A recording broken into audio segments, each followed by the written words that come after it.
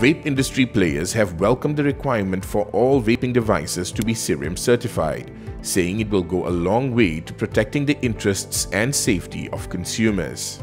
In line with the government's announcement, all manufacturers and importers of electronic cigarettes must secure certification from Sirim QAS International Sendirian Berhad and bear the MS Sirim label on all vape products by August 3rd. According to Nanosticks Innovations Sendirian Berhad Director Shahabuddin Jalil, the Sirim certification requirement will be beneficial for both players and consumers, and that it should be viewed as a step towards regulation. The certification requirement is something industry players have been calling for and will be good for the industry because it means devices in the market adhere to safety and quality standards.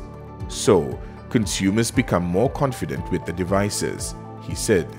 He said Nanosticks has been collaborating with Sirim since 2019 by testing the batteries in its devices to ensure the safety of its customers.